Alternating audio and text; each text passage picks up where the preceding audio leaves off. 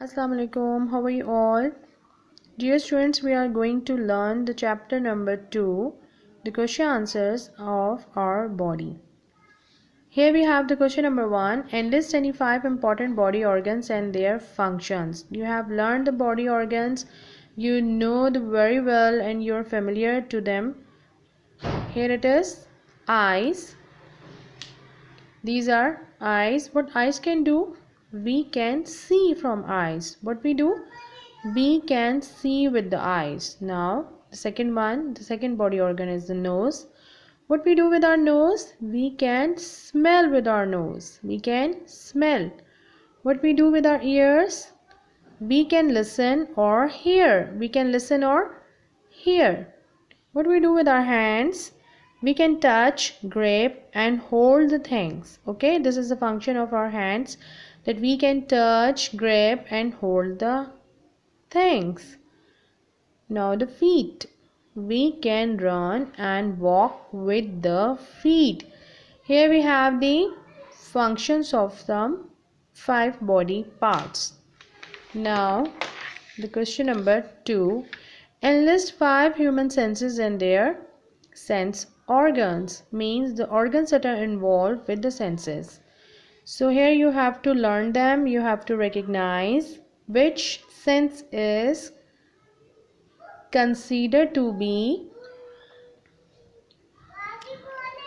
attached, or you can say it's considered to be associate with the body organ. Now first of all, we have 5 senses. You have learned them. We have 5 senses: smell, touch, taste, sight and hear. So what is the smell? We smell with our nose. So we have a sense of smell.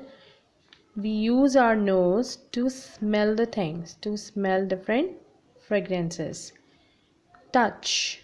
Here the hands are involved. So we touch and feel with our hands. Here this is the body organ for the sense of touch. Taste. Which body organ is involved with the taste? Yes, it's the tongue. We taste with our tongue. Now learn the spellings too. Sight. Sense of sight means we can see with our eyes. Here we have the organ eye, that from where we can see. Hear. We hear with our ears. We hear with our ears. So these are the 5 senses and their organs, sense organs.